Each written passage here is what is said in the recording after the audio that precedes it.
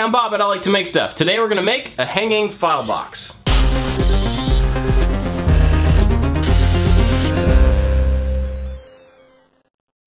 I laid a folder out on a piece of wood and figured out how much space I needed on each side, plus added the thickness of the wood. Then I cut down the front and the back and the two side panels. The width of the side panels is really just dependent on how many folders you want to be able to hang. I set a stop block up on my crosscut sled to make sure that the two side panels were exactly the same. I marked the boards where they overlap, then I dropped the blade on my table saw down to about 2/3 of the thickness of the board.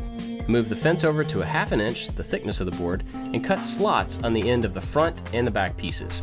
Then I raised the blade up to match where that slot was and ran each piece through again. This cut a rabbet that the side panels would fit into.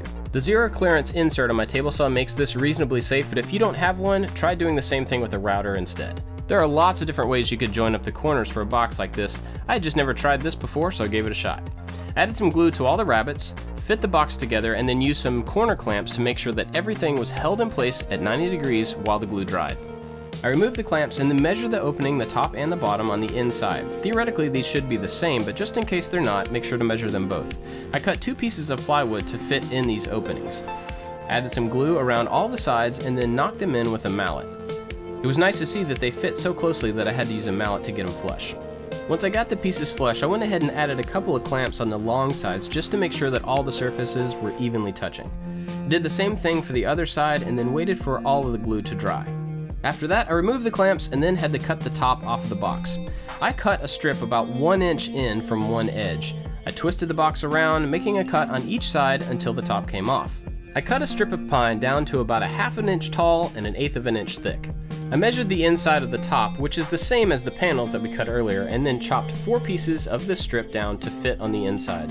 I sprayed some CA glue activator on all of these pieces and then put a thin bead of CA glue around the inside of the top panel. That way, when I put in the strips, they immediately bonded to the CA glue. I didn't have to wait for them to dry. I added a little bit more glue just to hold all the corner pieces together.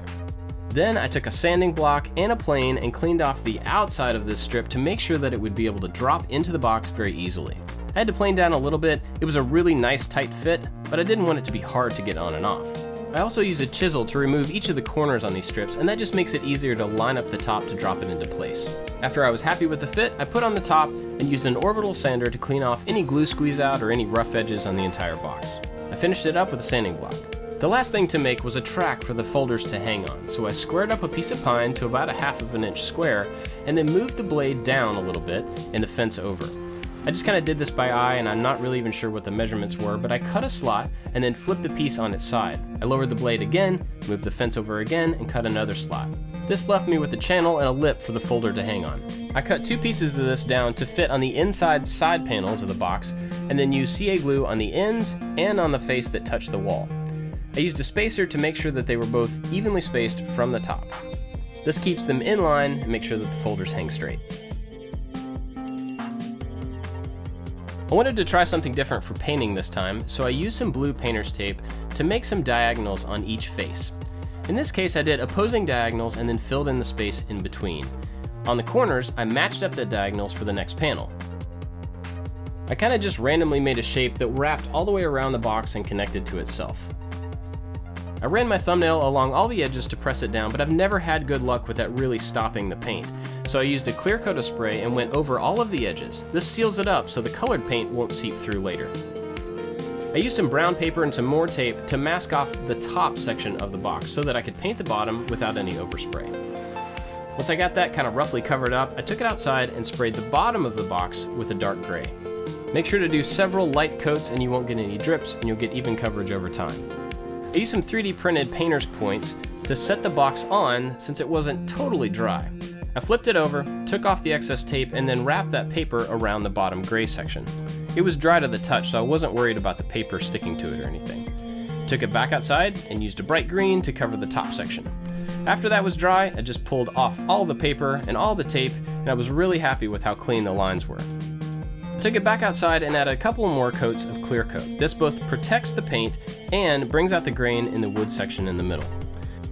Just in case any paint had gotten into the seam of the lid, I took a sharp blade and went all the way around the box just to separate them. That helped the top come right off. I'm really happy with this paint job. The only thing that would have made it better is to do a coat of primer under these colors first, but I'm pretty happy with how it came out.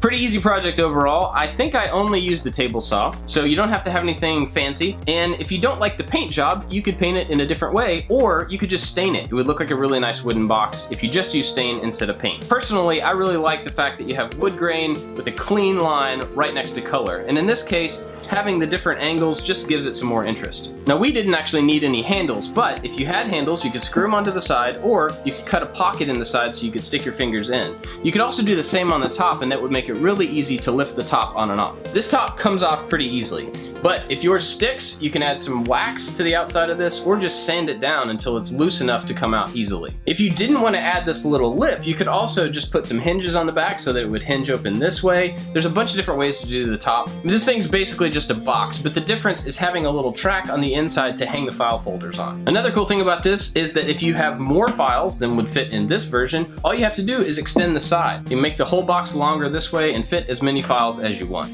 I'm sure somebody out there will say, well, you could just go buy a plastic one at the office store. Yeah, you could, but that's not really what this channel is about. I hope you liked this one, and if you did, let me know. I'd love to hear what you think about it in the comments down below, or my website, ILikeToMakeStuff.com. I've got lots of other videos for you to check out. Don't forget to hit the subscribe button, and if you want to help support these videos, Patreon is the best way for you to do that. That's it for this one, guys. Thanks for watching. I'll see you next time.